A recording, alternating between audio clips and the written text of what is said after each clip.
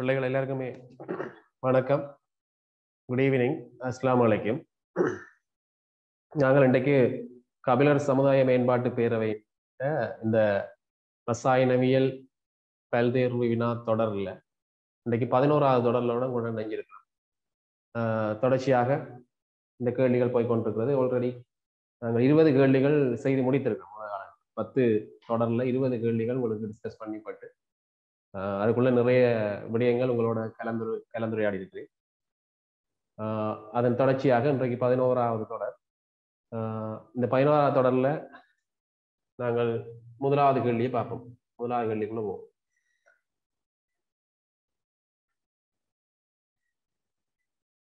Right. இந்த முதலாவது கேள்வி லித்தியம் சம்பந்தம் ஒரு அசேதன ரசாயன கேள்வி உண்டு. அதாவது எஸ்தோப்பு மூலகங்கள் ரசாயனவியல் என்று நீங்க படிச்சிருப்பீங்க. இன்ஆர்கானிக்கை பொறுத்தவரை எஸ்தோப்பு, பி தோப்பு, டி தோப்பு, அதோட பண்பறை போப்பு. இது அவ்வளவு உங்களுக்கு கிளியரா தெரியும் என்றால் நீங்கள் இலகுவாக வர்ற கேள்விகளுக்கு விடையளிச்சுட்டு போகலாம். அப்ப இதுல நாங்கள் எஸ்தோப்பு சம்பந்தமான ஒரு வினாவிலே அதிலையும் குறிப்பாக ஒரு மூலகம் அப்படியும் கேள்வியில் வாரது நீங்கள் கடந்த கால வினாக்களை சந்திச்சிருப்பீங்கன்னா தெரியும். இப்ப இது லித்தியம் சம்பந்தமான பின்வரும் கூற்றுக்கள்ல சரியானது என்றுதான் கேள்வி. அப்ப முதலாவது கூற்று அதுல கூற்றுக்களை ஆராய்ச்சிட்டு போவோம். கூட்டம் ஒன்றில் லித்தியம் மாத்திரமே வளியிலுடன் தாக்கமடைந்து லித்தியம் ஏசைட் உண்மையிலே இதுல தரப்பட்டிருக்கிறது. உண்மையா லித்தியம் வளியோட தாக்கமடையும். உங்களுக்கு தெரியும், எஸ்தோப்பு மூலகங்கள்ல கூட்டம் ஒன்றில லித்தியம் தான் வளியில உள்ள N2ஓட தாக்கமடைந்து லித்தியம் நைட்ரைட்டை உருவாக்கும். லித்தியம் நைட்ரைட்டை தான் நாங்க உருவாக்க போகணும்.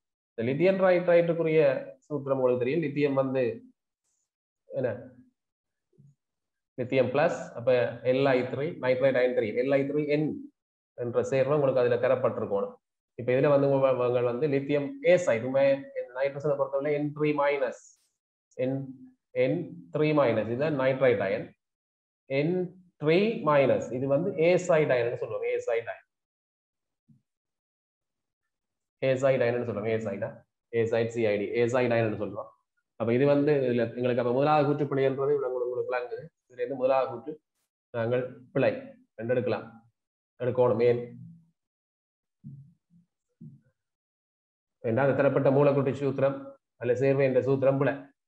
தாக்கமடையும் சரி, என் வழியுள்ள மாத்திரமே தாக்கமடையும் மூலக்கூட்டும் சரி, இந்த துண்டு பிழைச்சு போயிட்டு. ஆகவே இந்த கூற்று பிழை. சரியானதான் கேள்வி. அடுத்தது, லித்தியமானது மூளை விட்டு தொடர்பு காரணமாக மெக்னீசியத்தின் பெரும்பாலான இயல்புகளை வெளிக்காட்டும்.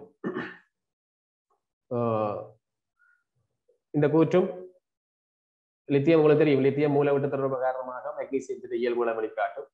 லித்தியம் முதலாங்கூட்ட மூலகம். பெரும்பாலான இயல்புகள் மெக்னீசியத்துக்கு ஒப்பா வராது. அதுல இயல்புகள்ல சில இயல்புகள் இரண்டாம் கூட்டம் மாதிரி மெக்னீசியம் மாதிரி காட்டும். பெரும்பாலான இயல்புகள் என்று சொல்றதுனால நாங்கள் இதை பிழை எடுக்கலாம். என்ன பிரச்சனைடா, மிகவும் சரியான கூற்றுக்குள்ள போவோமா, மிகவும் சரியானதுக்குள்ள பார்ப்போம். அதான் மிக பொருத்தமானது. இது ஓரளவு பொருத்தம் என்று எடுக்கலாம். நீங்கள் எடுத்தாலும் நாங்கள் மிக பொருத்தமானதை யோசிக்க போறோம். அடுத்த கூட்டம் ஒன்றின் மிகவும் உருகுநிலை குறைந்த உலோகமாகும். கூட்டம் ஒன்றின் உருகுநிலையை பற்றி நாங்கள் ஒப்பிடுவோம் என்றால், உலோகங்களை பொறுத்தவரையில நீங்கள் உருகுநிலையை உலோக பிணைப்பின் அடிப்படையில ஒப்பிடணும். உலோக பிணைப்பின் அடிப்படையில தான் நீங்கள் என்ன செய்வீங்க, உருகுநிலையை ஒப்பிட போறீங்க. அப்ப உலோக பிணைப்பு என்னத்துல தங்கி இருக்கு? உலோக பிணைப்புக்கு பங்களிக்கின்ற இலத்திரன்கள் எண்ணிக்கை என்று பார்த்தோம்னா, கூட்டம் ஒன்று மூலகங்கள் யாவும் உலோக பிணைப்புக்காக ஒரு இலத்திரன் தான் உலோக பிணைப்புக்கு பங்களிக்க போகுது. ஏன் பிணைப்புக்கு இலத்திரனை பங்களிக்கிறதுல நோக்கம் என்ன? அவர் வலுவளவோட விழுமிய வாயிலத்திரனை அல்லது பூரணமாக்கிக் கொள்வது, என்ன உறுதியாக்கி கொள்ளல். அப்ப அந்த அடிப்படையில இந்த கூட்டம் ஒன்று மூலகங்கள் எல்லாம் தங்களோட S1க்குரிய இலத்திரனை இழந்து உலோக பிணைப்புக்கு பங்களிக்க போகுது. அப்ப இலத்திரன் எண்ணிக்கையில மாற்றம் இல்லை. ஆனால் உங்களுக்கு தெரியும், கூட்டம் ஒன்று மூலகங்களை எடுத்தீங்கன்னா என்ன, லித்தியம் பிளஸ், அது ரேரை lithium plus, sodium plus, potassium plus, caesium plus, rubidium என்ன இப்படி போனோம் என்றால் ருபீடியம் சீசியம். ரைட். இப்படி போமா இருந்தால் எங்களுக்கு தெரியும், அதுல ஆரை என்ன செய்யுது, இவங்களோட கெட்டையன் ஆரை இந்த போமா அதிகரிச்சுட்டு போகும். கெட்டையன் ஆரை அதிகரிக்குது. அப்ப கெட்டையன் ஆரை அதிகரிப்பதன் காரணமாக அவங்களோட உலோக பிணைப்பின் வலிமை குறைய போகும். அந்த உலோக சாலகத்துல அந்த உலோக கற்றியங்களுக்கும் அந்த இலத்திரன் மூகிலுக்கும் இடையிலான நிலைமின் கவர்ச்சி விசை குறைய போகும். ஆகவே உலோக பிணைப்பின் வலிமை குறையும். உலோக பிணைப்பு வலிமை குறைந்தவை, உருகுநிலை குறைந்தது. ஆகவே எங்களுக்கு லித்தியம் தான், லித்தியத்துக்கு வந்து உலோக பிணைப்பின் வலிமை கூடுதலாக வரப்போகுது ஒப்பீட்டளவு. ஆகவே அது உருகுநிலை குறைந்த என்று சொல்லப்படுவதால அந்த கூற்றும் நாங்கள் அந்த கூற்றும் பிழையா போகுது. அடுத்த லித்தியம் கார்பனேட்டின் வெப்ப பிரிகை தாக்கமானது ஒரு தாழ்த்தல் ஏற்றல் தாக்கம். இப்ப லித்தியம் கார்பனேட் பிரிகை உங்களுக்கு தெரியும். நீங்க கார்பனேட்டுகளை தனியாக எடுத்து ஒரு ஷோட்டா எடுத்து பார்க்கலாம். லித்தியம் கார்பனேட் Li2CO3 பிரிகை உங்களுக்கு தெரியும். கார்பனேட்டுகள் பிரிகை முதலாம் கூட்ட கார்பனேட்டுகள்ல லித்தியம் கார்பனேட் மட்டுமே பிரிகை அடையும். மற்ற கார்பனேட்டுகள் உறுதி கூடியவை. எவ்வாறு பிரிய போகுது? Lithium oxide plus CO2. அப்ப இங்க என்ன நடக்குது? இதுல ஒட்சியேற்றல் தாழ்த்தல் நடக்குதா என்பதை ஆராய்ஞ்சு பாருங்க. இதுக்குள்ள ஒட்சியேற்றல் தாழ்த்தல் நடக்குதா? இல்ல, இங்கே லித்தியம் பிளஸ் தான் இருக்கு, இங்கேயும் லித்தியம் பிளஸ் 1 தான் இருக்கு. கார்பன் இதுல பிளஸ் 4 இருக்குது, CO2ல கார்பன் பிளஸ் 4 இருக்கு, ஒட்சன் -2 இருக்குது, இதுலயும் ஒட்சனுக்கு -2 தான் வருது. ஆகவே இதுல வந்து ஒட்சியேற்றமோ தாழ்த்தலோ நடைபெறவில்லை. உங்களுக்கு தெரியும், ரசாயன தாக்கங்கள் 2 வகையில இருக்கு. தாழ்த்தலேற்றல் ஒன்று வந்து ஒட்சியேற்றம் தாழ்த்தல் நடைபெறாத விதத்துல நடைபெற தாக்கங்கள். பொதுவா அப்படியான தாக்கங்களை திங்க் பண்ணி பாத்தீங்கன்னா, பொதுவா வந்து வீழ்படிவாக்கல் தாக்கம், அங்க ஒட்சியேற்றல் தாழ்த்தல் நடக்கிறது. பொதுவா 2 கற்றியங்களையும் அந்நியங்களையும் கொண்ட கலவையை கலந்து வீழ்படிவாக்கிக்குள்ள அங்க ஒட்சியேற்றல் தாழ்த்தல் நடக்கிறது. உதாரணம் AgNO3 கரைசலுக்கு NaCl சேர்த்தால் AgCl வருது. இது வந்து இதுல எங்களுக்கு ஒட்சியேற்றல் மாற்றல் தாக்கல் நடக்கிறது. பொதுவாக அந்த கார்பனேட்டுகள் வெப்ப எல்லாருக்கும் சொல்லிடாது. கார்பனேட்டுகள் வெப்ப பிரிய தாக்கங்கள் அதுல வந்து லித்தியம் கார்பனேட், கால்சியம் கார்பனேட் அதுகளுக்கு சொல்லலாம். அதுன்ற கார்பனேட்டுகள் எடுத்து பார்த்தோம்னா அங்கேயும் ஒட்சியேற்றல் தாழ்த்தல் நடைபெறாது, சாதாரண தாக்கமாக தான் நடக்க போகுது. இதை விட நடுநிலையாக்கல் தாக்கங்கள், அமிலமும் மூலமும் தாக்கம் அடைகிற தாக்கங்கள், நடுநிலையாக்கல் தாக்கங்களை NaOH+HCl யோசிச்சு பாருங்க, அங்கேயும் ஒட்சியேற்றல் தாழ்த்தல் நடைபெறாது. என்ன, இதை விட இது மிக குறைந்த அளவு தான். ஒட்சியேற்றல் தாழ்த்தல் நடைபெறாமல் நடைபெற தாக்கங்கள் வந்து மிக குறைந்த அளவு தான் இருக்கு. ஆனா அநேகமான தாக்கங்கள் வந்து தாழ்த்தல் ஏற்றல் வகை, அப்போ ஒட்சியேற்றல் தாழ்த்தல் அங்கு நடைபெறும். நீ அதுக்குள்ளேயும் பிரிக்கலாம். ஒரே ஒரு ஒட்சியேற்றத்துக்கும் தாழ்த்தலுக்கும் உள்ளாகினால் இருவழி விகார தாக்கம் வேண்டும், ஒரு வழி ஒன்றைப்பு தாக்கம் வேண்டும், இன்னொரு வகை இருக்கு, படிச்சிருப்பீங்க, ரிவைஸ் பண்ணி பாருங்க. அடுத்தது கூட்டம் ஒன்றில், அப்ப அந்த கூற்று பிழை, அந்த கூட்டம் பிழை. அடுத்தது வந்து கூட்டம் ஒன்றில் மிகவும் முனைவாக்க வலு கூடியது லித்தியம் பிளஸ். முனைவாக்க வலு உங்களுக்கு தெரியும், ஒரு அந்நியங்க ஒரு அயன் சேர்வையில நாங்கள் கற்றியங்களுக்கு முனைவாக்க வலு, அந்நியங்களுக்கு முனைவாகு தன்மை படிக்கிறாங்க. கற்றியங்களுக்கு முனைவாக்க வலுவும் அந்நியங்களுக்கு முனைவாகு தன்மையும் படிப்போம். இந்த கற்றியங்கள முனைவாக்க வலு அல்லது அந்நியங்கள முனைவாகு தன்மை என்னத்துல தங்கி இருக்கும் என்று கேட்டால், ஒன்று அவரின் ஏற்ற பருமன், இரண்டாவது அவரின் அரை அயன அரை. அப்ப கற்றியங்களை பொறுத்தவரையில ஏற்ற பருமன் கூடினால் முனைவாக்க வலு கூடும். அல்லது அடுத்த விதமாக யோசிச்சோம் என்றால், கற்றியின் அரை குறைவா இருந்தால் முனைவாக்க வலு கூட போகுது. அப்ப அந்த வகையில் அடிப்படையில யோசிச்சு பார்த்தோம் என்றால், கூட்டம் ஒன்றின் மிகவும் முனைவாக்க வலு கூடியது லித்தியம் பிளஸ் என்றது நாங்கள் ஏற்கனவே இங்கே சொல்லப்பட்ட கற்றியின் ஆரையை வச்சுக்கொண்டு நாங்கள் முடிவெடுக்கலாம். அப்ப மிகவும் முனைவாக்க வலு கூடியது என்ன, லித்தியம் பிளஸ். எஸ்தோபில மிகவும் முனைவாக்க வலு கூடினது என்று கேட்டால் நீங்கள் பெர்லியன் 2+ தான் சொல்லணும். பெர்லியன் 2+ முனைவாக்க வலு வந்து மிக கூடும். மிகச்சிறியால் 2+, மிகச்சிறிய கற்றியினது தான் 2+ இருக்க போது பெர்லியன் 2+ தான் எஸ்தோப்பிலேயே முனைவாக்க வலு கூடிய கற்றியனாக இருக்கு. ரைட். இப்போ இது நம்மளா இந்த கேள்விக்கு இப்போ ஆன்சர்கள் நாங்கள் போயிட்டு 5வது ஆன்சரை வருது. ஓகே, இப்போ இது சம்பந்தமா நீங்கள் இப்போ இந்த கேள்விகள் இப்போ இதுக்குள்ள நாங்கள் ஒவ்வொரு டைம் ஆராய்ஞ்சிட்டு போக மாட்டோம், ஒவ்வொரு கூட்டையும் ஆராய்ஞ்சிட்டு போக மாட்டோம். வேற கேள்விகள் எப்படி வந்தால் நீங்கள் எவ்வாறு ஆன்சர் பண்ணணும், உங்களுக்கு அது சம்பந்தமான முழு தியரியை நீங்கள் ஏதோ ஒரு என்ன ஷார்ட் பாயிண்டா வச்சிருக்கோம். அப்ப அதுக்குள்ள நான் இப்ப சிம்பிளா ஒரு ஐடியாவுக்கு சொல்லி தரேன்டா. இப்போ உதாரணம், இப்போ லித்தியத்தின் தாக்கங்கள் எடுத்தோம்னா நாங்கள் தெரியும் எஸ்தோப்பில் நாங்கள் வளமையா தாக்கங்கள் எஸ்தோபண்ட் இல்லை, வளமையா தாக்கங்கள் வலியுடன் தாக்கம், நீருடன் தாக்கம், அமிலங்களுடன் தாக்கம், கேரங்களுடன் தாக்கம், அலோகங்களுடன் தாக்கம், உலோகங்களுடன் தாக்கம், இப்படி 5 கேட்டகரி எல்லாம் படிக்கலாம். வலியுடன் தாக்கம், நீருடன் தாக்கம், அமிலங்களுடன் தாக்கம், கேரங்களுடன் தாக்கம், என்ன அதே மாதிரி அலோகங்களுடன் தாக்கம் இருந்தால் அலோகங்களுடன் தாக்கம், அதே மாதிரி உலோகங்களோட தாக்கம் அடையக்கூடிய உலோகங்களோடையும் தாக்கம் அடையலாம். இங்க உலோகங்களுடைய எல்லாமே உலோகங்களுக்குள்ள தாக்கம் நடைபெறாது. உதாரணம் இதுல லித்தியத்தின் தாக்கத்தை எடுத்து பார்த்தோம்னா, நான் உதாரணம் ஒட்சனுடன் தாக்கம் இதை போட்டிருக்கேன். வலியுடன் தாக்கம் தான் இதுல உங்களுக்கு இன்னைக்கு சொல்லிட்டு போகலாம்னு நினைக்கிறேன். அதுல வலியோட சம்பந்தப்பட்ட கேள்வி தானே வந்தது, N2 தாக்கம். அப்ப வலியோட லித்தியத்தை எடுத்து பாத்தீங்கன்னா, வலியில அத கூட்டம் ஒன்று மூலகங்கள் இங்க பாருங்க, இதுல ரெட்டால நான் மார்க் பண்ணிருப்பேன். இந்த பாயிண்ட் பாத்தீங்கன்னா, இந்த கூட்டம் ஒன்று மூலகங்கள் இல்லாம வந்து வழியில இருக்கிற ஒட்சனோட உக்கிரமாக தாக்கமடைந்து என்ன அரை வெப்பநிலையே உக்கிரமாக தாக்கமடைந்து அவற்றின் ஆக்சைடுகளை உருவாக்கும். நீங்கள் ப்ராக்டிக்கலா செய்து பார்க்கலாம். லித்தியம் லேப்ல இருக்காது, சோடியம் பொட்டாசியத்துக்கு செய்து பார்த்துருக்கலாம். அதுல அந்த உக்கிரமான தன்மையை சோடியத்தை விட பொட்டாசியத்தின் வீராக தாக்க முடியும் என்ற அளவை பார்த்துருப்பீங்க. அப்ப அந்த தாக்கத்துல பாருங்க, தாக்கம் சமப்படுத்தி கிடக்கு. என்ன தாக்கம் நடக்குது, இதுல உருவாகிற ப்ராடக்ட் என்ன, அதுல ஆக்சைடு. இந்த ஆக்சைடுகளை பற்றி சொல்றேன்னா, இந்த ஆக்சைடுகள் அயன் சேர்வைகளா இருக்கு. இந்த ஆக்சைடுகள் நீர்ல கரையும், நீர்க்கரசல் நிறமற்ற கரைசல்களா இருக்கு. என்ன நீர்ல கரைஞ்சால் இந்த ஆக்சைடுகள், இந்த M2O வகையான இந்த ஆக்சைடுகள் நீர்ல கரைஞ்சால் அவற்றை ஹைட்ராக்சைடு நீர்க்கரசல்களை உருவாகும். ஹைட்ராக்சைடு நீர்க்கரசல்களை உருவாகும். ஹைட்ராக்சைடு நீர்க்கரசல்களை உருவாகும். ஹைட்ராக்சைடு நீர்க்கரசல்களை உருவாகும். இந்த ஹைட்ராக்சைடு கரைசலை பற்றி நீங்க படிச்சிருப்பீங்க. ரைட். அப்ப இங்க என்ன நடக்குது, இங்க நீங்க பார்க்கலாம். இப்ப இந்த உலோகமும் ஆக்சிஜன் தாக்க முடியல, உலோகம் ஆக்சியேற்றப்படுது நாட்ல இருந்து. அப்ப யாரும் 5 படிங்க ஒரு ரியாக்ஷனை +1 ஆக ஆக்சியேற்றப்படுது.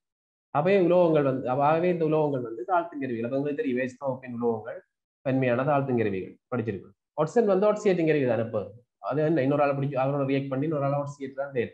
அப்போ ஆக்சியேட்டர் என்ன செய்யணும், அவர் ஆக்சியேட்டன் குறையணும். 0 இருந்து -2க்கு அவர் ஆக்சியேட்டன் குறையும். இதை விட மிகை ஆக்சிஜனோட வெப்பநிலை வெப்பப்படுத்தும் போது லித்தியம் தவிர்ந்த ஏனைய வந்து பெராக்சைடுகளை உருவாக்கும். படிச்சிருக்கீங்க பெராக்சைடு பெராக்சைடுகள் படிச்சிருப்பீங்க. பெராக்சைடுகள்ல ஆக்சிஜன் ஆக்சியேட்டன் -1 என்று படிச்சிருப்பீங்க. ஆக்சைடுகளை உருவாக்கும். இவங்களை நீர்ல கரைவினம் வெப்ப பிரிகை அடையில் அதுல பற்றி பாருங்க. இது நீர்ல கரைகிறது, வெப்ப பிரிகை அடைகிற அந்த தியரிகளை ஞாபகப்படுத்தணும் நீங்க. இதை விட மேலும் இந்த பிரெஞ்சியத்தை நாங்கள் எடுக்கிறது இல்லைன்னா, பிரெஞ்சியம் வந்து காய்ச்சல் பாட்டு போல நார்மலா உறுதி இல்லை, என்ன உறுதியற்ற நியூக்ளைட். அப்போ நார்மலா அதில் பற்றி யோசிக்க தேவையில்லை. நீங்கள் மற்ற மூலங்கள் அதுலேயும் எங்களுக்கு இப்போ எஸ்தோ பண்ணிட்டு கூட்டம் ஒன்றுன்னா நீங்கள் லித்தியம் சோடியம் பொட்டாசியம் அதுகள் ஒப்பிட்டீங்கன்னா காணும். அங்கே இருக்கிற மூலங்கள் எங்களுக்கு தேவையில்லை, மற்ற செய்தும் பார்க்கல, அதில் அப்படி இருக்காது. ரைட்.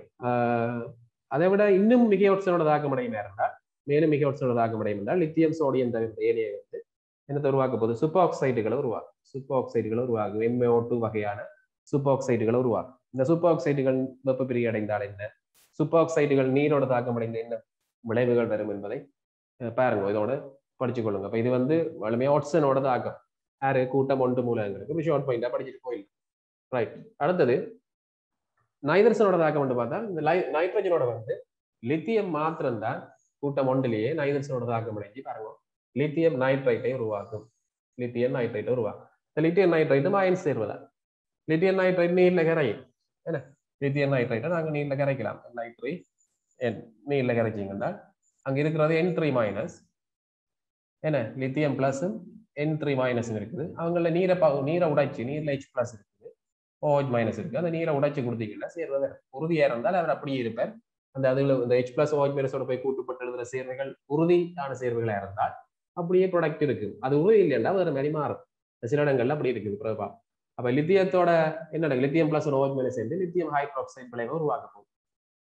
அதே மாதிரி N3- 3 H+ போச்சு என்ன நடக்கும், NH3 வாயு வெளியில வரும். மீனங்களுக்கு NH3 வாயு வரும். NH3 பற்றி சொல்றேன்டா, என்ன ஒரு ஸ்பெஷல் சொல்றேன்டா, வாயுநிலையில இருக்கிற ஒரே ஒரு மூல வாயு NH3 தான்.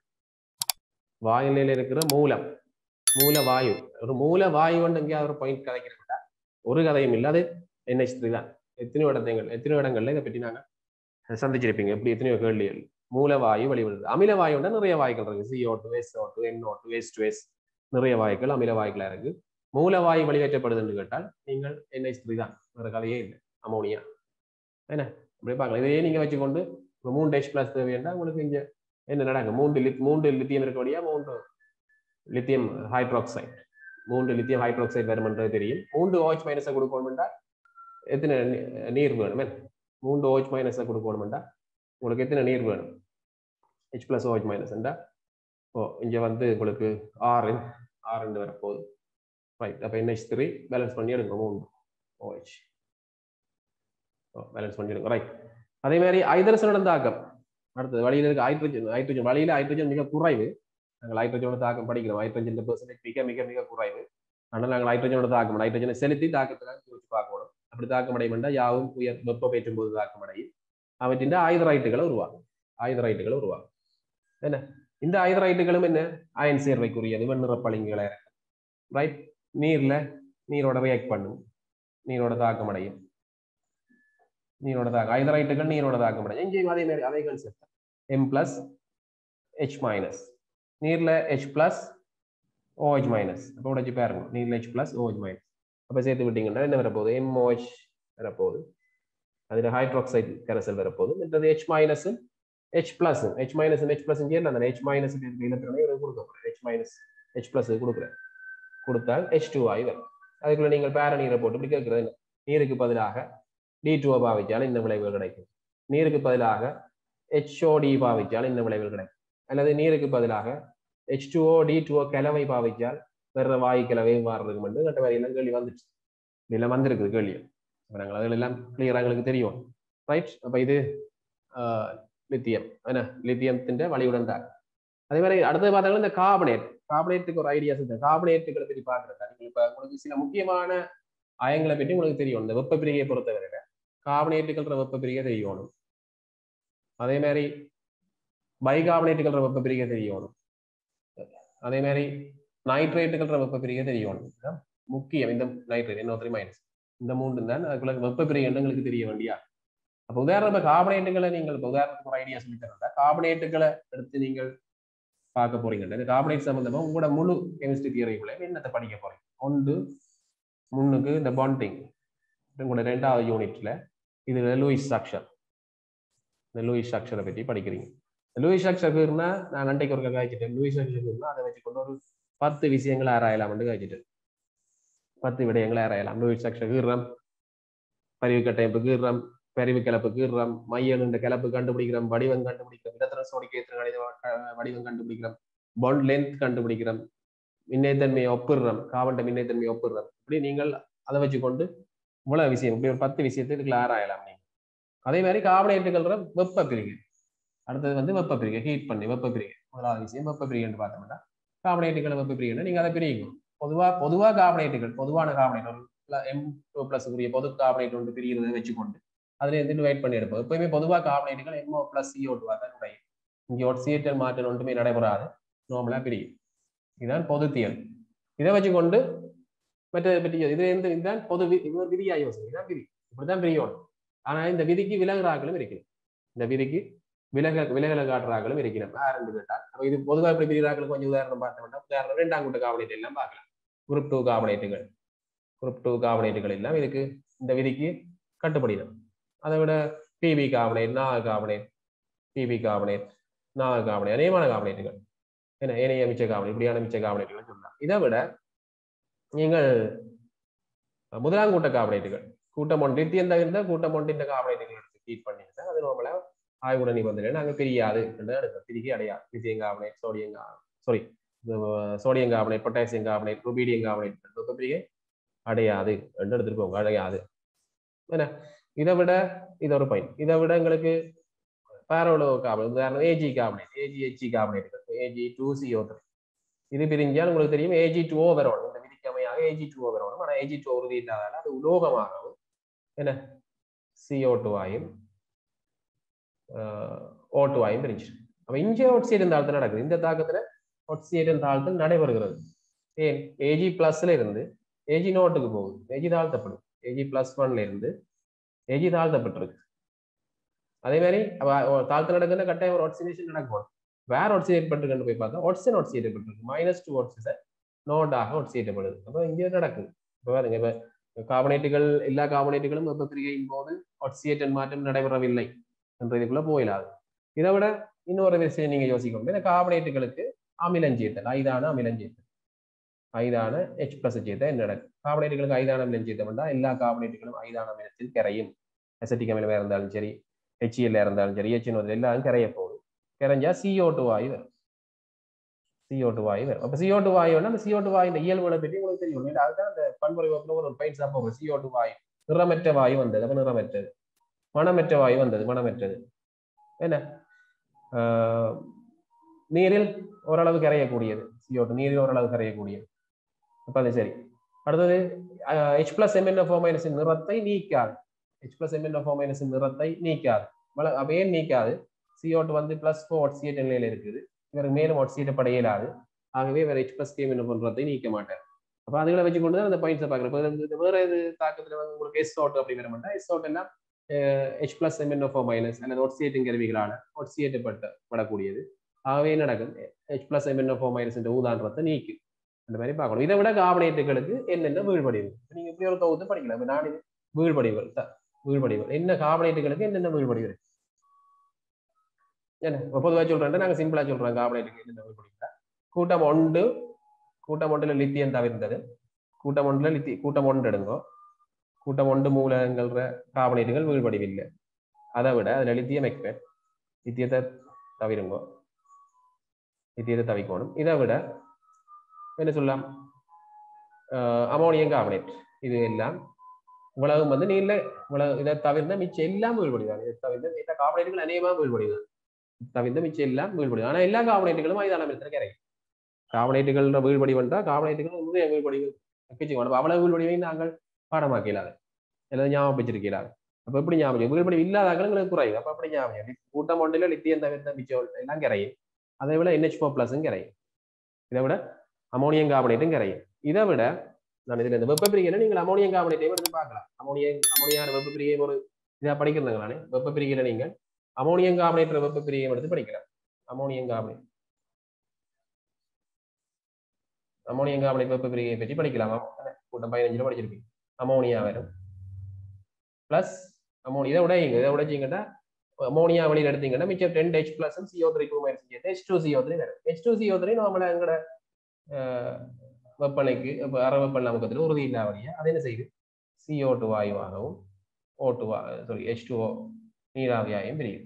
வெப்ப பிரிகிற நீராவி தான். அப்ப இதையும் நீங்கள் இதுக்குள்ளையும் இங்கேயும் பாருங்க, இந்த தாக்கத்திலையும் வந்து எங்களுக்கு ஒட்சியேட்டன் மாற்றம் நடைபெறாது. இந்த தாக்கங்கள்லையும் எங்களுக்கு ஒட்சியேட்டன் மாற்றம் நடைபெறாது. அப்ப கூட அந்த முதலாவது கேள்விக்குள்ள தேவையான விஷயங்கள் இதுக்குள்ள நிறைய காய்ச்சிருக்கிறோம். அதுலேயும் கொஞ்சம் காய்ச்சிட்டோம். முதலாவது விஷயத்துக்கு தேவையான எனக்கு கேள்விக்கு தேவையான விஷயங்களை காய்ச்சிருக்கோம். உங்களோட உருகல்ல கார்பனேட் பிரிக, முனைவாக்க வலு, என்ன மற்றது வலியுடன் தாக்கம். இப்படி நீங்க ஒவ்வொரு மூலகங்களுக்கு வேலை எஸ்தோப்புக்கு ஒரு சோமனா ஒரு ஷார்ட் தியரி வச்சுக்கிட்டு இப்படியான கேள்வியில ஈஸியா நீங்கள் எதிர்கொள்ளலாம். ஈஸியா எதிர்கொண்டுட்டு போகலாம். ரைட், அது 21வது கேள்வி முடிச்சிட்டோம். இப்ப நாங்கள் 22வது கேள்விக்கு போறோம். 22வது கேள்வி ஒரு ஆர்கானிக் கேள்வி.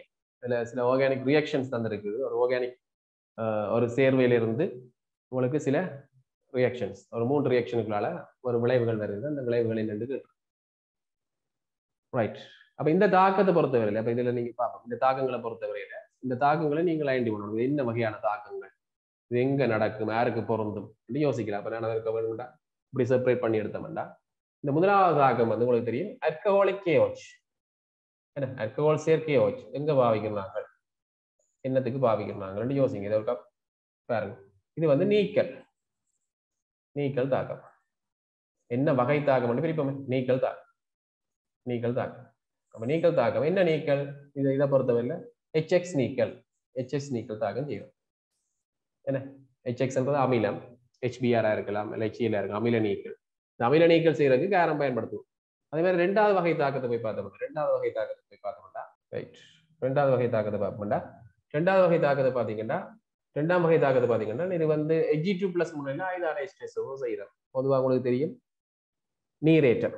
Hg2+ முன்னிலையில ஐதான H2SO செய்கிறதுனா நீரேற்றம். யாருக்கு நீரேற்றம், ஒரு அட்காயங்களுக்கு நீரேற்றம். இது வந்து நீரேற்றல் தாக்கம். என்ன நீரேற்றல் தாக்கம். அதே மாதிரி FeBr3 முன்னிலையில Br2 சேர்க்கிறோம். அப்ப அது இங்க இந்த சேர்வு FeBr3 என்றது ஒரு லூயின் அமிலமாக செய்யப்பட்டு Br+ அயங்களை ஃபார்ம் பண்ணி ரியாக்ட் பண்ண போது இது எங்க நடக்கும், இது பென்சீன் பிரதிகள்ல நடக்கிற இலத்திரன் நாட்ட பிரதியீட்டு தாக்கம். இலத்திரன் நாட்ட பிரதியீட்டு தாக்கமாக அமையும். இலத்திரன் நாட்ட பிரதியீட்டு தாக்கமா இருக்கும். அப்ப இதெல்லாம் படிக்கலாம். விஷயங்கள் நீக்கல் தாக்கங்கள் எங்க செய்யலாம், அட்கைல் ஏலேட்டுகளுக்கு நீக்கல் தாக்கம். இவ்வாறான நீக்கல் தாக்கங்களை அட்கைல் ஏலேட்டுகளை செய்யலாம். நீரேற்றல் தாக்கம் அட்கியங்களுக்கு நீரேற்றம், அட்காயங்களுக்கு நீரேற்றம். அட்கியங்களுக்கும் நீரேற்றம், அட்காயங்களுக்கும் நீரேற்றம். அட்கியங்களுக்கு நீரேற்றக்குள்ள நாங்கள் சிறந்த H2SO போட்டு பிறகு நீர் சேர்த்து ஐதாக்கி விடுறோம். நீரேற்றம் நடக்குது. அட்கியங்கள்ற நீரேற்றத்துல எங்களுக்கு வலிமையா நீரேற்ற தாக்கத்துல எங்களுக்கு கிடைக்கிறது வந்து அல்கஹால் விளை.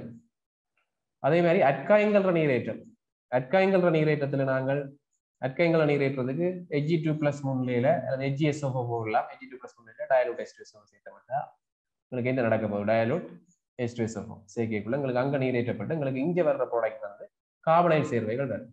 என்ன கார்பனைல் சேர்வைகள் எல்லாம் விளைவாக வரும். அப்ப இந்த ரெண்டும் வந்து நீரேற்றம், நீரை கூட்டுறா, நீர் கூட்டல் தாக்கம் தானே, நீர் கூட்டல் தாக்கம். அப்ப நீர் கூட்டல் தாக்கம்னா அட்கிங்கள்ல இதுலயும் இதுல கணக்கெடுப்புல வருது. அட்கிங்களுக்கு ஒரு மூலக்கூறு நீர் ஏற்றப்படுது, அட்காயங்களுக்கு 2 மூலக்கூறு நீர் ஏற்றப்படுதுன்னு யோசிக்க கூடாது. 2 பை உடைஞ்சு 2 வச்சு அப்படி இல்லை, ஒரு முறை அப்படி நடக்க.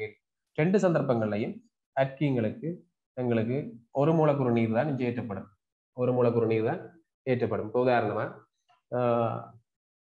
இந்த அட்காயின் எடுத்து பார்த்தீங்கன்னா பொதுவாக எடுப்போம். அட்காயின் எடுத்தோம்னால் நாங்கள் நீரேற்றம் செய்கிறோம்.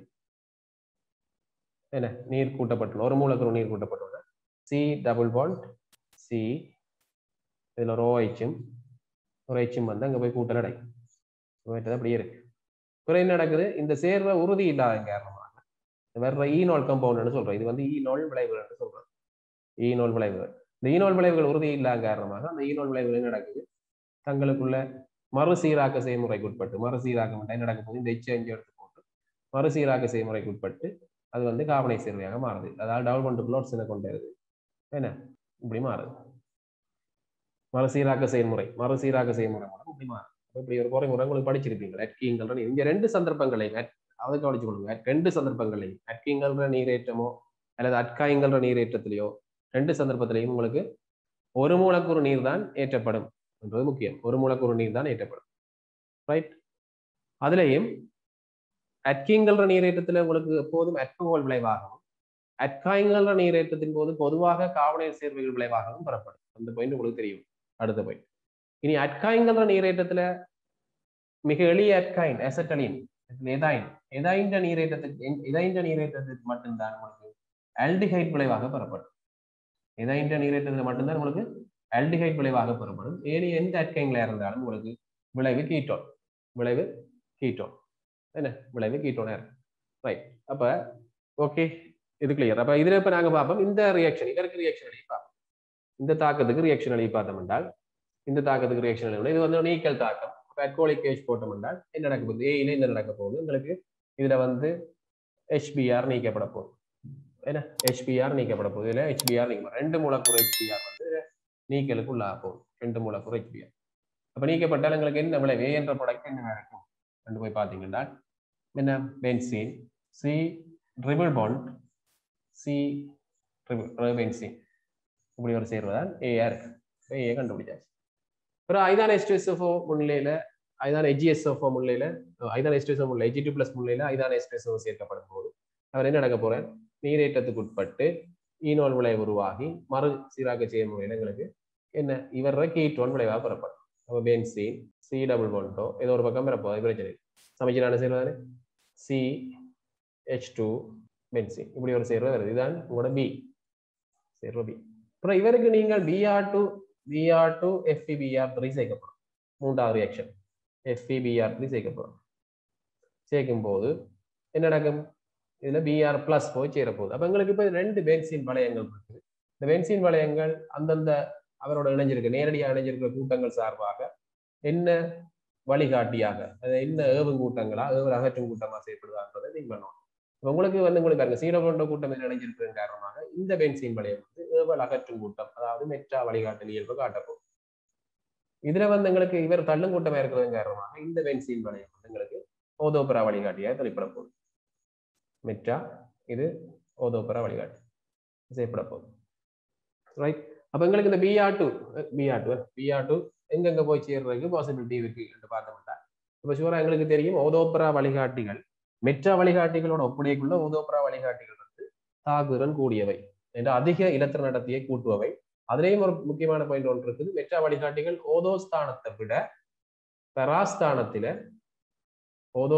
விட பெராஸ்தானத்துல கூடிய அளவு இலத்திர நடத்தியை கூட்டும். இதுதானே இப்போ ஓதோபரா வழிகாட்டி என்றால் ஒரு ஓதோபரா வழிகாட்டி, உதாரணம் ஃபீனோல் ஒரு ஓதோபரா வழிகாட்டி. ஓதோபரா வழிகாட்டிகள் என்ன செய்ய போது, ஃபீனோல் எப்படி தனிச்சோளத்தினை வழங்குவதன் மூலம் பென்சீன் இலத்திர நடத்தியை கூட்டப்போம்.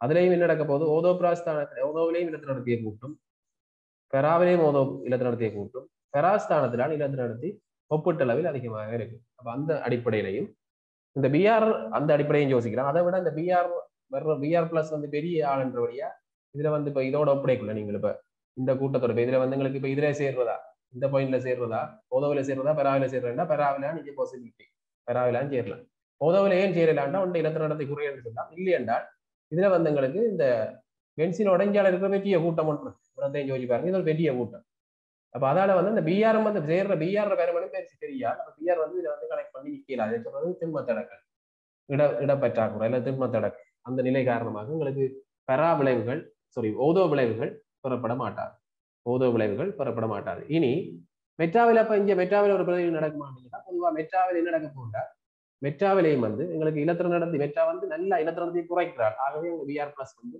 பொதுவாக சேராது 2 தடவை இது சம்பந்தமா பாஸ் பேப்பர்ல கேள்வி வந்திருக்கு ஆகவே உங்களுக்கு மெட்டாவிலையும் சேராது மெட்டாவில போய் சேராது என்றால் தாக்குறன் மிக குறைச்சி விட்டு ஆகவே அந்த பிஆர் போய் பிஆர் பிளஸ் போய் இணைய இயலாத தன்மை என்று இருக்க போய் அவ்வளவு இலத்திர நடத்தி குறைஞ்சு போய் அப்ப சி டபுள் பண்ணிட்டோம் அப்ப உங்களுக்கு ஃபைனல் ப்ராடக்ட் உங்களோட சி என்ற விளைவு என்னவா இருக்க போட்டா சி டபுள் பண்ணிட்டோம் பென்சீன் என்ன இதுல வந்து CH2 இதுல வந்து உங்களுக்கு பிஆர் இந்த விளைவு தான் உங்களுக்கு பிரதான விளைவாக பிறகு தான் விளைவா இருக்கு தான் விளைவு தான் பாசிபிளான விளைவா இருக்கு மெட்டாபேட்டி இதுல திங்க் பண்ண இயலாது என்ற இலத்திர நடத்திய நல்லா குறைச்சிடும் அப்ப இது கிளியரா இருக்கும் இது கிளியரா இருக்கும் என்றால் நீங்கள் உங்களோட ஆன்சருக்குள்ள போய் பார்த்தீங்கன்னா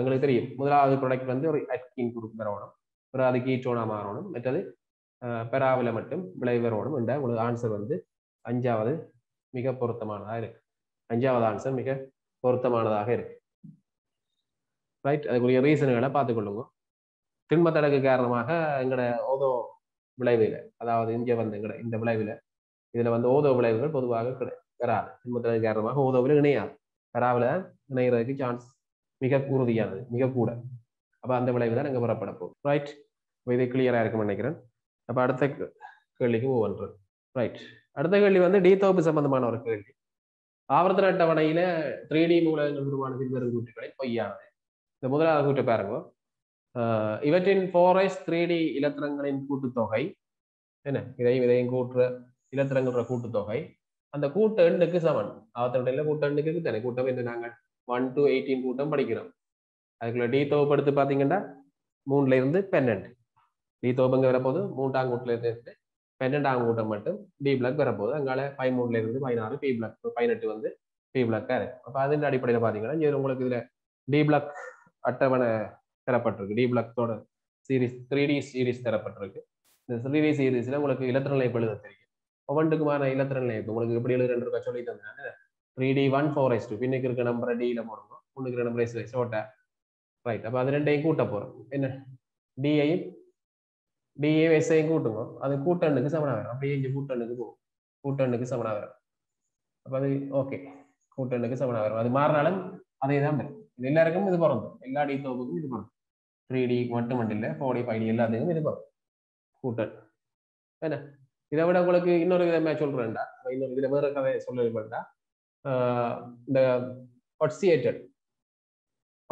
அதிகூடிய ஒட்சியேட்டனை காட்டுறாங்க அதாவது ஸ்கேண்டியத்துல இருந்து மெங்கனீஸ் மட்டும் அவங்களோட அதிகூடிய ஒட்சியேட்டன்ல வந்து என்ன நடக்க போகுது அவங்களோட அதிகூடிய ஒட்சியேட்டன்ல அவரோட கூட்டனுக்கு சமனா இருக்கு இங்க பாருங்க ஸ்கேண்டியம் கூட்டாங்கூட்டம் அதிகூடிய ஒட்சியேட்டன்ல +3 என்ன டைட்டேனியம் வந்து 4ஆம் கூட்டம் அதிகூடிய ஒட்சியேட்டன்ல +4 அதையும் பார்க்கலாம் நீங்க ஆனா அங்கால பொருந்தாது மெங்கனீஸுக்கு அங்கால இந்தியாவில் இருக்கிறாங்களுக்கு இது பொருத்தமற்ற இந்த அவங்களுக்கு கூட்டனை விட அவங்களோட அதிக ஒட்சியேட்டன்ல மிக குறைவா இருக்கு கூட்டனை விட அதிக ஒட்சியேட்டன்ல குறைவா இருக்கு அப்ப இதான் உங்களோட ஃபர்ஸ்ட் பாயிண்ட் அப்ப ஃபர்ஸ்ட் பாயிண்ட்ல சொல்லப்பட்டிருக்க விஷயம் என்ன அவரின் கூட்டுத்தொகை பொய்யான கேள்வி கூட்டனுக்கு சமனா இருக்கும் என்றது மிக பொருத்தமான ஆன்சர் அப்ப அந்த கூட்டி சரி இரண்டாவது வெனேடியம் குரோமியம் மெங்கனீஸ் ஆகியன முறையே உயர் ஒட்சியேட்ட நிலையில் உருவாக்கும் ஆக்சோ அயன்கள் VO3 CrO4 MnO4 அயன்கள் அது சரி வெனேடியத்தின் +5 இப்படி ஒரு ஒட்சியேட்ட நிலையில உருவாக்கும் அதே மாதிரி குரோமியம் +6 நிலையில முடியான ஒட்சியேட்ட நிலையில உருவாக்கும் அதே மாதிரி மேங்கனீஸ் வந்து +7 ஒட்சியேட்ட நிலையில MnO4 அது இல்லாட்டி MnO4 2- உருவாக்கலாம். அப்படி படிச்சிருக்கணும். ஆக்சோ கேட்டியங்கள், ஆக்சோ கேட்டியன் சொல்லலாம், அயன்கள் சொல்லலாம், அல்லது ஆக்சோ கேட்டியங்களை உருவாக்கலாம். உறுதியான ஆக்சோ கேட்டியங்கள் உயர் ஆக்சிஜன் நிலைக்குரிய உறுதியான ஆக்சோ கேட்டியங்கள். அடுத்தது இந்த MnO4 மைனஸ் அயனுக்கு செறிந்த வெண்காரம் சேர்க்கும் போது, MnO4 மைனஸ் அயன்களுக்கு செறிந்த வெண்காரம் சேர்க்கும் போது MnO4 மைனஸ் O2 H2O என்பன விளைவுகளாக பெறப்படும். இது உங்களுக்கு கிளியரா தெரியணும். MnO4 மைனஸுக்கு செறிந்த வெண்காரம் சேர்த்தல், MnO4 மைனஸுக்கு அமிலம் சேர்த்தல் என்ன சம்பந்தமா அமிலம் சேர்க்கும் போது என்ன மாற்றம் நடக்குது, அங்க ஆக்சிஜன் மாற்றலோட தாக்கம் நடக்கிறதன் காரணமாக நிற மாற்றங்கள், வீழ்படிவுகள் உருவாக்கப்படும். அப்ப அதை நீங்கள் கிளியரா படிச்சிருக்கணும். உதாரணம் இங்க பாருங்க, MnO4 மைனஸ் அயனுக்கு வெண்காரம் சேர்க்கப்படும் போது ஊதா நிற கரைசல் பச்சை நிறமாக மாறும். ஊதா நிற கரைசல் பச்சை நிறமாக மாறும். இப்படி ஒரு ரியாக்ஷன் படிச்சிருக்கீங்க. என்ன ரியாக்ஷன் கேட்டுட்டான என்ன சொல்லணும், எல்லாம் பேலன்ஸ் பண்ணி கொடுக்கணும். அப்ப ஊதா நிற கரைசல் MnO4 மைனஸ் ஊதா, இது பச்சை நிறமாக மாறுது. ரைட், பச்சை நிறம் என்ன MnO4 மைனஸா மாறுது. அதே சேம் டைம் இதுல வாயு வெளியேற்றவும் வரும். என்ன 2012 ஸ்ட்ரக்சர்ல 2012 ஸ்ட்ரக்சர்ல ஃபுல்லா MN பற்றி ஒரு கேள்வி இருக்கு. ஃபுல்லா 2012 ஸ்ட்ரக்சர்ல போய் பாருங்க, 2வது செக்ஷன் நினைக்கிறேன். ஃபுல்லா மேங்கனீஸை பற்றி தான் கேள்வி. அதுல இந்த ரியாக்ஷன்ஸ் எல்லாம் கேட்கப்பட்டது. அப்ப ஊதாண்டரம், அப்ப இங்க என்ன நடக்குது, ஊதாண்டரம் பச்சையா மாறுறதோட வாயு வெளியேற்றம் பெறப்படும். ரைட், அப்ப இதுல என்ன நடக்குது, ஆக்சிஜன் தாழ்த்தலை பற்றி யோசிப்பாருங்க. ரெண்டு பார்த்த மாட்டோம். ஆக்சிஜன் தாழ்த்தலை பற்றி யோசிக்கின்றால் மேங்கனீசின் ஆக்சிஜன் +7 இருக்குது. மேங்கனீசின் ஆக்சிஜன் இதுல +7 இருக்குது. என்ன இங்க போய்க்குள்ள அது +6 ஆகுது. அப்ப மேங்கனீஸ் தாழ்த்தப்படுது. அதை விட ஆக்சிஜன் வந்து ஆக்சிடேட்டப்படுது. ஆக்சிஜன் வந்து -2ல இருக்குது, ஆக்சிடேட்டப்படுது. ஒரு தாழ்த்தல் ரியாக்ஷன், என்ன ரிடக்ஷன் சொல்றது, தாழ்த்தல் நடக்குது, ஆக்சிடேஷன் நடக்குது. அதை நாங்க முழு சமன்பாட்டையும் காட்டி இருக்குது. இப்ப சமப்படுத்தி கொடுக்கணும், அதான் முக்கியம். என்ன சமப்படுத்தி கொடுக்கணும். இதே மாதிரி MnO4 மைனஸ் அயனுக்கு, யாரு MnO4 பெர்மங்கனேட் அயனுக்கு அமிலம் அல்லது நீர் சேர்க்கும் போது, ஊதா நிற கரைசலும் கருங்கபில நிற வீழ்படிவும் பெறப்படும். அப்ப என்ன நடக்கும், MnO4 மைனஸ் அயனுக்கு அது பச்சை நிறம், என்ன கரைசலும் பச்சை தான், திண்மமா இருந்தாலும் பச்சை தான். K2MnO4 பொட்டாசியம் பெர்மங்கனேட்டை ஹீட் பண்ணா potassium manganate plus MnO2 + O2 வருது. வளமையாக எங்களுக்கு தெரிஞ்சதாகும் ஆக்சிஜன் தயாரிப்பு தாக்கும். அதுல என்ன வேரியன்ட் பாருங்க. அப்ப MnO4 மைனஸ் பச்சை அமில உலகத்துல வந்து MnO4 மைனஸ் ஊதா, MnO4 மைனஸ் ஊதாவா போகுது. ரைட், அதே மாதிரி MnO2 மாறுது. இங்கே நடக்குது, இங்கே ஆக்சிஜன் பாருங்க. இங்கே நடக்குதுன்னா Mn வந்து +6 ஆக்சிஜன்ல இருந்து ஒருக்கா ஆக்சிடேட்டப்படுது, +7க்கு ஆக்சிடேட்டப்படுது. அதே மாதிரி +6க்கு தாழ்த்தப்பட்டு MnO2 மாறும். +4க்கு தாழ்த்தப்பட்டு MnO2 மாறும். அப்ப என்ன நடக்குது, ஆக்சிடேட்டர் இருந்து தாழ்த்தல் நடக்குது. இது ஒரே கூறு தான் ஆக்சிடேட்டப்படுது, தாழ்த்தப்படுது. இரு வழிவிகார தாக்கம். என்ன அது முதலாவது தாழ்த்தலேற்றல் தாக்கம். ஆக்சிடேட்டரும் தாழ்த்தப்படுற கூறு வேற, ஆக்சிடேட்டப்படுற கூறு வேற. இங்க வந்து Mn தான் ஆக்சிடேட்டப்படுது, Mn தான் தாழ்த்தப்படுது. ஆகவே இது வந்து இரு வழிவிகார தாக்கம். அதுல நீங்க நீரோடையும் அந்த தாக்கம் எழுதி பார்க்கலாம். இதை விட அந்த அப்ப இங்க என்ன நடக்குது, ஆக்சிடேட்டன் டி தொகுப்பு மூலகங்களுக்கு அல்லது சேர்வைகளுக்கு ஆக்சிடேட்டன் மாறினால் என்ன நடக்கும், அவை ஒவ்வொன்றும் அப்புறம் காட்டு அந்த தனி நிறங்கள சக்திகள், அரட்டல் சக்திகள் மாறப்போகுது. அப்ப இல நிறங்களும் மாறப்போகுது. ரைட், அதே மாதிரி நீங்கள் இதுல அமிலோடத்துல சட்டன் நாகத்தை கொண்டு VO2+ ஆக்சோகேட்டைனை தாழ்த்துனீங்கன்னா அது ஒவ்வொரு ஸ்டெப்புகளையும் VO2+, V3+, V2+ மாறும். அதுலேயும் நிறங்களை அவதானிக்கலாம். இதுல அடுத்த கீழே இருக்க தாக்கத்தை பார்த்தோம். கீழே இருக்க தாக்கம் என்ன, Cr2O7 க்கு அமிலம் சேர்த்தீங்கன்னா, CrO4 அயனுக்கு அமிலம், CrO4 மஞ்சள் நிறம், CrO4 மஞ்சள் நிறம், CrO4 மஞ்சள் நிறம் என்று படிச்சுக்கோங்க. Chromate அயன்கள் yellow. Okay, chromate அயன்கள் yellow படிச்சிருக்கோம். குரோமேட் அயன்கள் அமில ஊடகத்துல என்னவா போயிடும், அமில ஊடகத்துல ஆரஞ்சா போயிடும் படிச்சிருக்கோம். ரைட், மாறி டைக்ரோமேட் அயன்கள் கார ஊடகத்துல குரோமேட் அயன்களா மாறிடும். என்ன டைக்ரோமேட் அயன்கள் கார ஊடகத்துல குரோமேட் அயன்களா மாறிடும், அல்லது மாறியும் நடக்கும். இப்படி இதை நீங்க விழுந்தாக்கமாயும் பாவிக்கலாம். நீரோட சேர்ந்து அப்புறம் நீர்ல இருக்கிற OH- எடுத்து மாறியும் நடக்கும். இப்படி நடக்க போகுது. அப்ப இப்படி ஒரு ரியாக்ஷன் இருக்கு. இங்கே ஆக்சிடேட்டல் மாற இல்லை. இங்க வந்து குரோமியத்தின் ஆக்சிஜனில +6 தான், இதுலயும் ஆக்சிஜன்ல +6 தான். இங்க குரோமியத்தின் ஆக்சிஜன்ல மாற்றம் இல்லை. என்ன +6 தான் இருக்கு, +6 தான் இருக்கு. அப்ப மாற்றம் இல்லை. ஆனா என்ன செய்யுது, அமில ஊடகத்துல டைக்ரோமேட் அயன்கள் வந்து டைமர் ஆகுது, இருபௌதியத்துக்குள்ளாகும். இதுல என்ன நடக்குதுன்னு கேட்டா இருபௌதியமாக்கல் நடக்குது. இருபௌதியமாக்கல் கன்னடத்துல நாங்கள் இருபௌதியமாக்கலை பற்றி நீங்கள் அறிஞ்சிருப்பீங்க. இருபௌதியமாக்கல் ஒவ்வொன்றுக்கும் ஒரு ரீசனா இருக்கு. இதுல இருபௌதியமாக்கல் நடக்குது. அப்ப நடக்கைக்குள்ள வந்து எங்களுக்கு அது உறுதி இல்லாத காரணமாக அமில ஊடகத்துல வந்து Cr2O7 2- மாறுது. இதால நாங்கள் வந்து அமில ஊடகத்துல வந்து ஒரு நாளும் CrO4 2- ஆகுங்கள் அல்ல நாங்கள் ஒட்சியேட்டிங் கருவிகளா பாவிக்கிறேன். என்றால் அமில ஊடகத்துல இருபௌதியமாக மாறியது.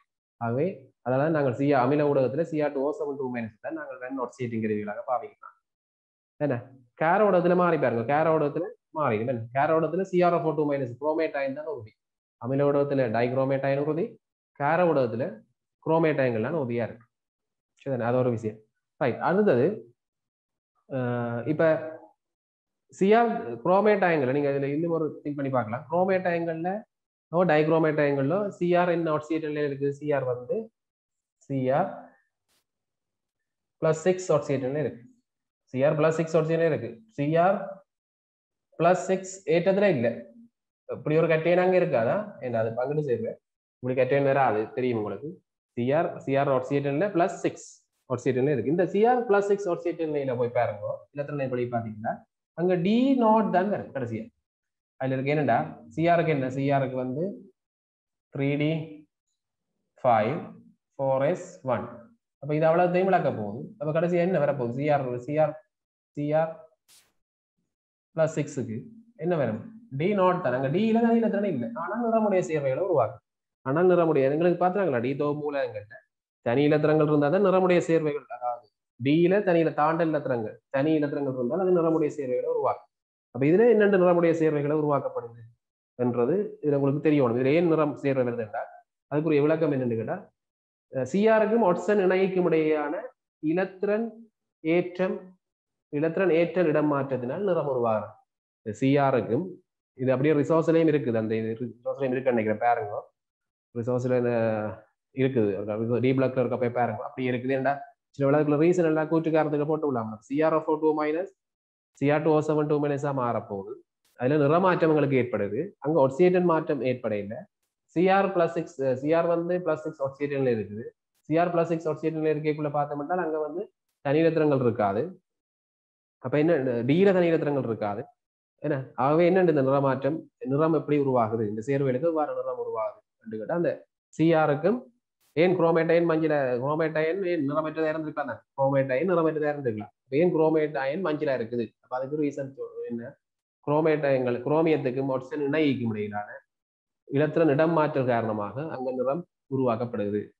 இலத்திரன் அப்ப டி இலத்திரன் தாண்டலால அங்க நிறம் பெற இல்லை என்றதை நோட் பண்ணிக்கொள்ளுவோம். டி இலத்திரன் தாண்டலால அங்க நிறம் பெறப்பட இல்லை என்றதை நோட் பண்ணிக்கொள்ளுவோம். ரைட். இது ஓகே. அப்ப இதுல வந்து அப்ப நாங்கள் அப்ப MnO4- அயனுக்கு எங்களை கூட்டேன். MnO4- நீங்கள் அமிலம் சேர்ப்பீங்கள். MnO4- கேரம் சேர்த்தீங்கன்னா என்ன நடக்கும்? MnO4 O2 வரும். MnO4 O2 வரும். அப்ப கூட கூட்டுக்குள்ள போவோம் நாங்கள். அப்ப MnO4- சரிந்த வெண்காரம் சேர்க்கும் போது MnO4 சரி O2 H2O என்பன விளைவாக பெறப்படும். அந்த கூட்டு சரி என்ன? அந்த கூட்டும் சரியா வரும். பிள்ளையானதான் கேள்வி, என்ன பொய்யானதான் கேள்வி. ரைட். அடுத்தது Sep2+ நீர்க்கரசலுக்கு மிகை சிறந்த KI கரைசல் சேர்க்கும் போது CuI4 2- என்னும் சிக்கலையன் பெறப்படும். Sep2+ பற்றி உங்களுக்கு தெரியும். Sep2+ பற்றி தெரியும். Sep2+ வந்து நீங்க Sep2+ வந்து மிகை Cl- சேர்க்கலாம். Sep2+ வந்து மிகை Cl- சேர்த்திருக்கிறார். சேர்த்தால் என்ன நடக்கும்? CuCl4 2- என்ற Sep2+ குளோரைடோ சிக்கல் உருவாகும். என்னென்ற மஞ்சள். அப்ப இது Sep2+ நீர்க்கரசலா இருக்கைக்குள்ள நீலன்றமா இருக்கும். இளநீலம், நீலம் சொன்னாலும் சரி, நீலன்றமா இருக்கும். நீங்கள் பிறகு மிகை Cl- அல்லது மிகை HCl சேர்க்கும் போது அல்லது நீங்க எப்படியும் கொடுக்கலாம் KCl மிகை KCl கரைசல் சேர்க்கும் போது CuCl4 2- உருவாகும், மஞ்சள் ஜெலோ உருவாகும். இதே ரியாக்ஷன் வந்து யாருக்கு நீங்கள் I- கரைசலை சேர்த்தால் இப்படி உருவாக மாட்டா. இது நடக்காது, இப்படி நடக்காது. இதே ரியாக்ஷன் இங்க நடக்காது. ஆனா ரியாக்ஷன் நடக்க போது என்ன நடக்கும்னா இந்த Sep2+ வந்து உங்களுக்கு தெரியும். Sep2+ வந்து மென்-ஆக்சியேட்டிங் கருவி. அது என்ன செய்யும் என்றால் I- ஆக்சியேட்டி விட்டுரும். தான் Cu+ தாழ்த்தப்பட்டுட்டு I- I2 out CAT விட்டுரும்.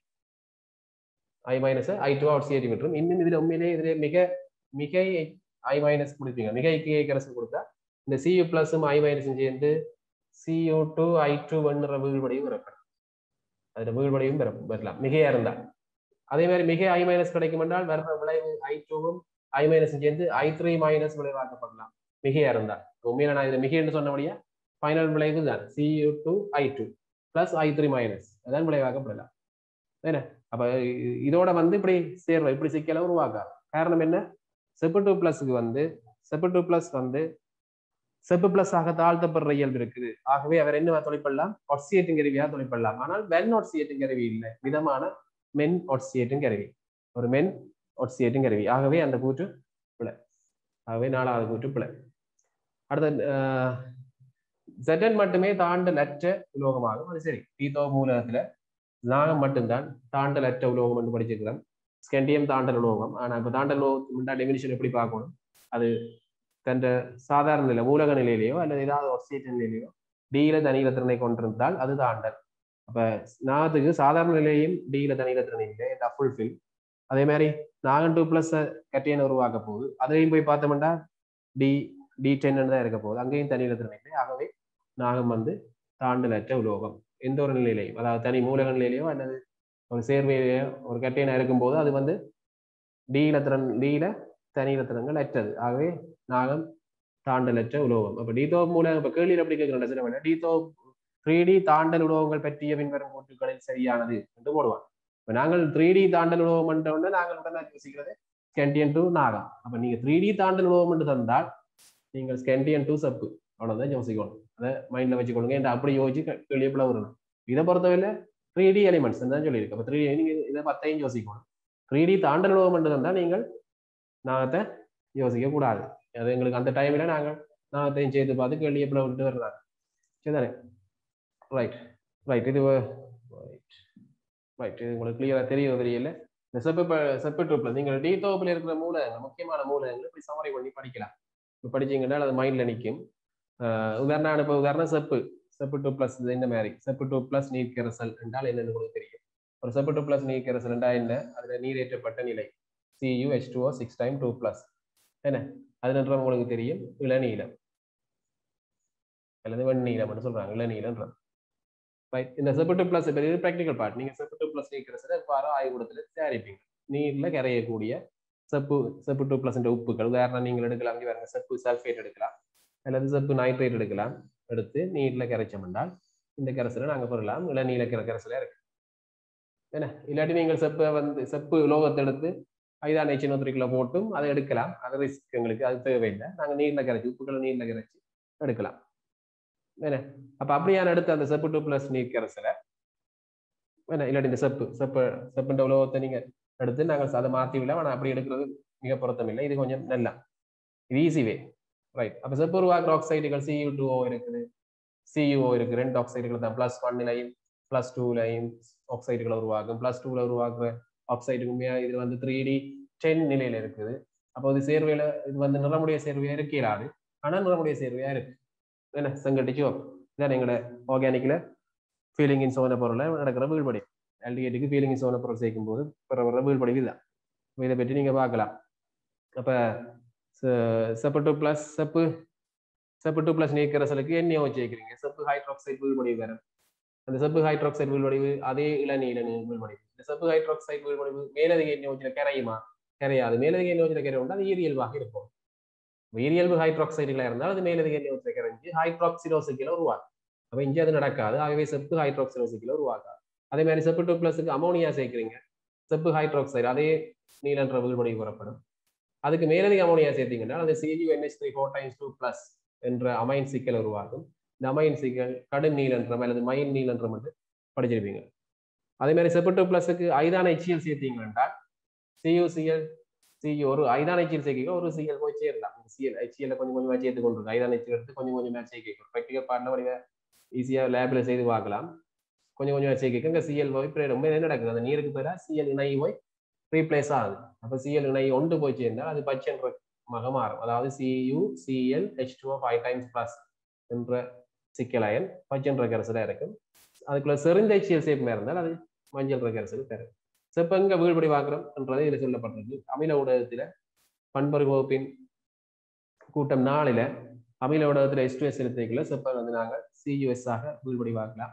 இதே மாதிரி செப்பு2+ ஆயங்களுக்கு பொட்டாசியம் பெரோசைனேட் சேர்த்தீங்க என்றால் Cu2 FeCN6 டைம் வீழ்படி ஒன்று பெறப்படும். அந்த வீழ்படி வந்து டார்க் ப்ரௌன் அல்லது சாக்லேட் ப்ரௌன் என்று சொல்றது. என்ன இதை விட செப்பு2+ ஆக்சியேட்டிங் கருவியாக செயல்படும். ஆக்சியேட்டிங் கருவியாக செயல்படும்.